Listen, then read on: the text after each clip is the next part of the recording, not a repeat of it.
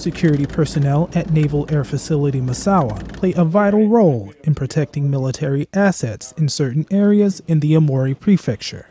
In addition to being the security detail for NAF Misawa and training Navy personnel in base security, they are also responsible for patrolling different areas off base to maintain their integrity.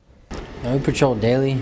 Main focus is our assets, naval assets. We protect them, make sure everything's good to go. Masters-at-Arms conduct security checks under a variety of conditions to protect their fellow service members, and although they patrol daily, the days are hardly typical. Every day is different, you know. You come into work, you don't know what to expect, so it kind of keeps you on your toes, keeps you kind of wide awake.